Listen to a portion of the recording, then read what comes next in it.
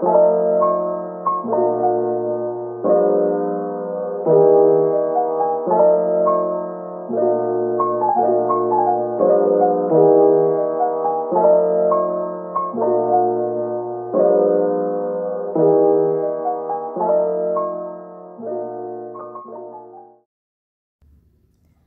everyone, welcome back to my channel. Do you want to know the secret to creating a meaningful travel journal cover that perfectly captures the magic of your adventures? In today's video, I'll be sharing all my tips and tricks as we dive into the art of decorating, followed by a flip through of my latest journals from Spain, Morocco, and Portugal. Ready to unlock the secrets? Let's get started. In my previous travel journal videos, I've mentioned that I usually wait until I've completed the journaling inside before I decorate the covers of my travel journals. The reason is simple. I like to let the journey and experiences shape the design.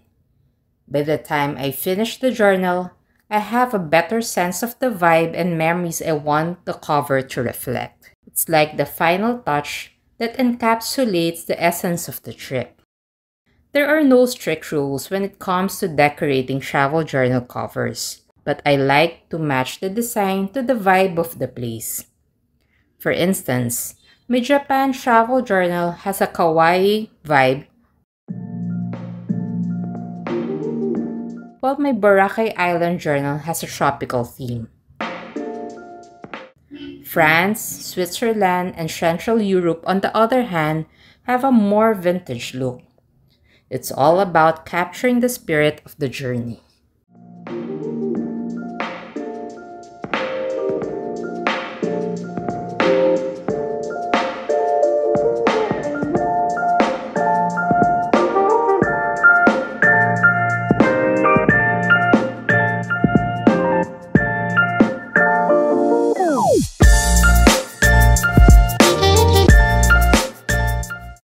Now, for today's session, I'll be working on the covers of these Spain, Morocco, and Portugal travel journals. I recently finished filling this up with memories, photos, and mementos, and I'm so excited to give them covers that truly represent the unique character of each place. Just to give you some background, for this 16-day trip, I used two Traveler's Notebook standard blank inserts. I combined Spain and Morocco in one insert and Portugal into a second insert. When it comes to decorating these covers, I'm incorporating elements that I cut out from the travel brochures. It's a great way to repurpose materials like images, maps, and alphabet cutouts, making the design not only visually appealing but also rich with memories from the trip. Let's start with the Spain and Morocco insert. I'm going to add this beautiful art illustration of a flamenco dancer to the cover. She perfectly represents the vibrant culture of Spain.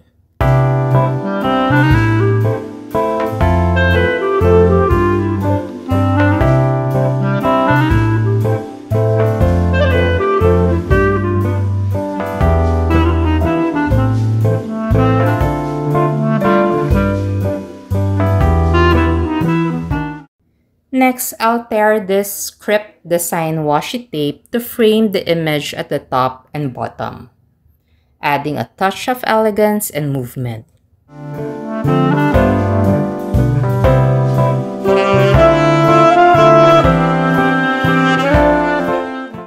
For the final touches, I'll add the words Spain and Morocco that I also cut out from a travel brochure, placing them prominently on the cover.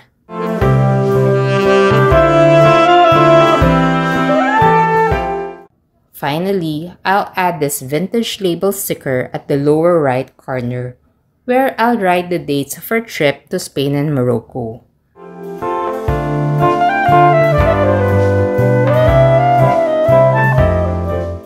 Which is October 19th to 29th of 2019.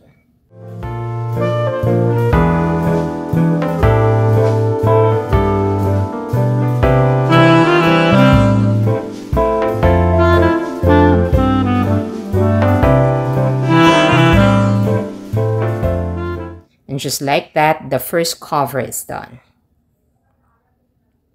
Now let's move on to the Portugal travel journal. Ideally, I wanted to keep everything in one journal, but since the first insert didn't have enough pages, I decided to dedicate a separate insert to Portugal. To decorate this cover, I'm starting with an image of the iconic Lisbon tram.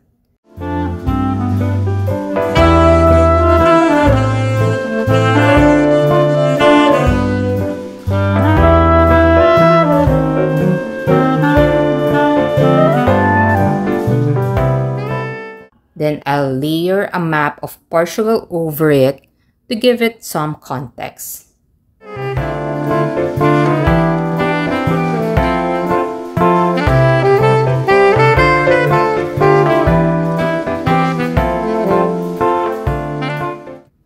Before adding the word Portugal cut out from the magazine, I'm thinking of adding a decorative accent using this European tiles washi tape.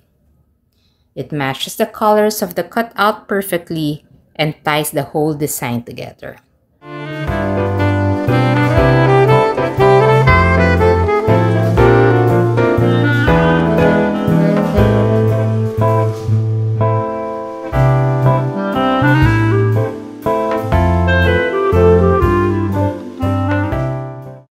Finally, I'll place another label sticker where I'll write the dates of our time in Portugal, from October 30th to October 4th of 2019.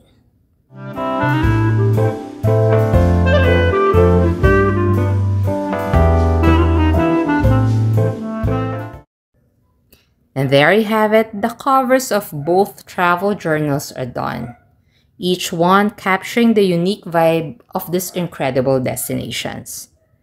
Decorating these covers was such a fun way to revisit my trip and let the memories guide the creative process.